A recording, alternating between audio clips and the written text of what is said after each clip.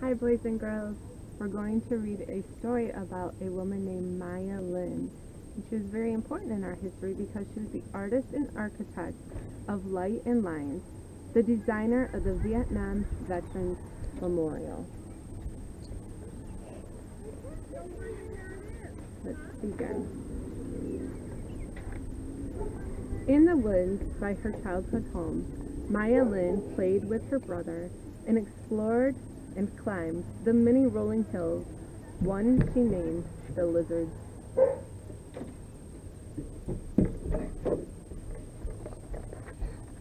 On long walks alone, she searched for birds in the forest. Maya sat still as a statue, hoping to tame rabbits, raccoons, chipmunks, and squirrels.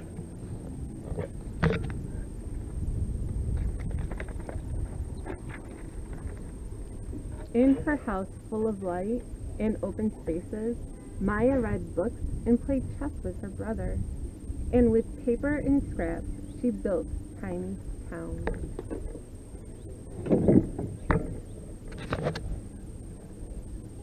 Her parents had fled China at a time when people were told what to do, be, and how to think. Her parents never told Maya what to be or how to think.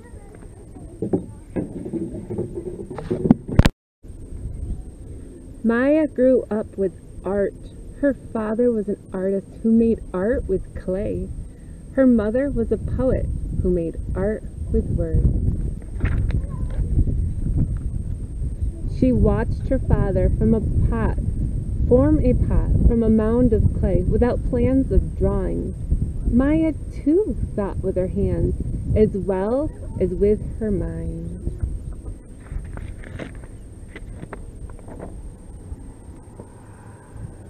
One day, when Maya looked at the patterns of light and lines on the ceiling of her college library, she imagined she would become an architect who created buildings with art, science, and math.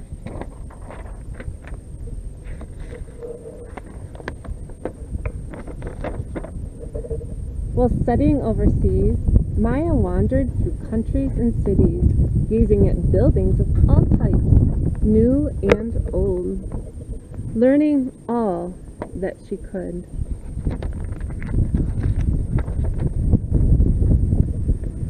In her last year of college, Maya entered a contest to design a memorial to honor soldiers who died during the Vietnam War. The contest rules said that the memorial must blend with a park setting and include the name of every soldier who died fighting or was missing almost 58,000 names. These rules rang true to Maya. She knew the power of names. Maya believed that a name brings back all the memories of a person, more than a photo of a moment in time.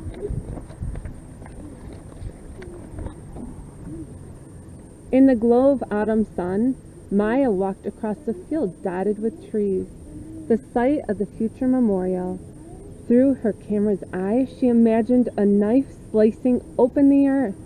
In her mind, she saw the cut in the earth healing over time to a polished edge covered from top to bottom with names and an edge that reflected sky and grass and the people who visited the memorial.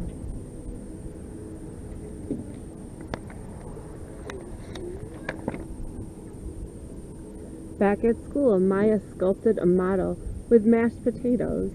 Then with clay, she sketched a soft space of greens and blues, and before mailing her entry, she put her thought into an essay.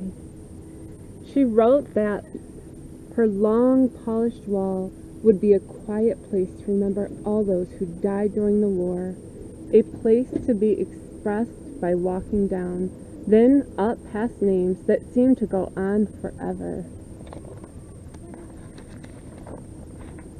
The contest received so many entries, enough to fill an airplane hangar. Lots of famous architects and artists entered. The names of the contestants were hidden from view.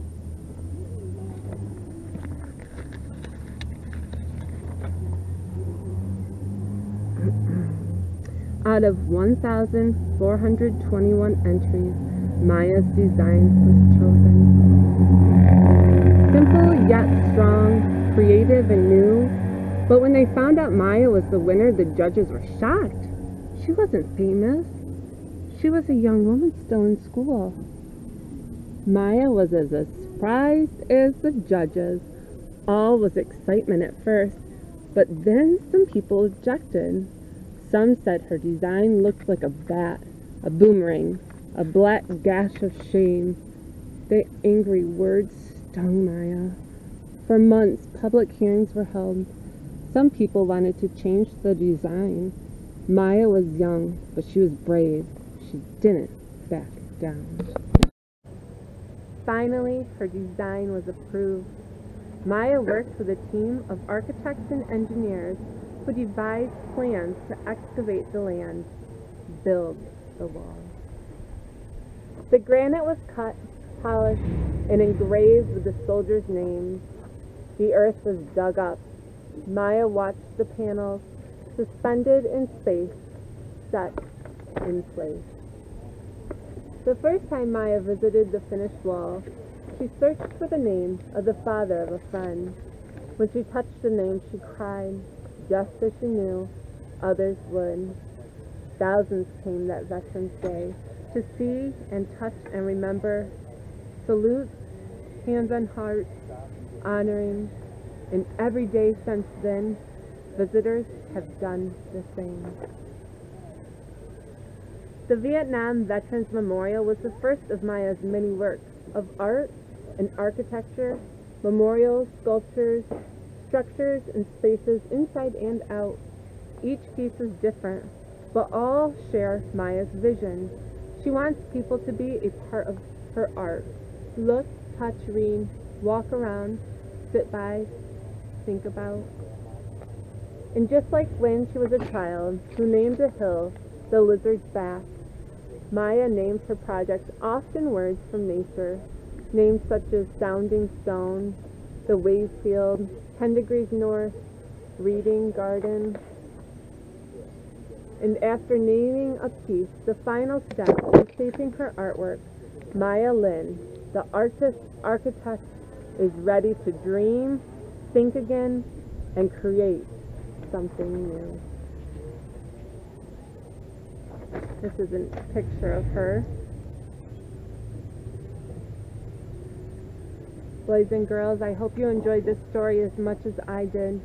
Have a wonderful Memorial Day and a great weekend.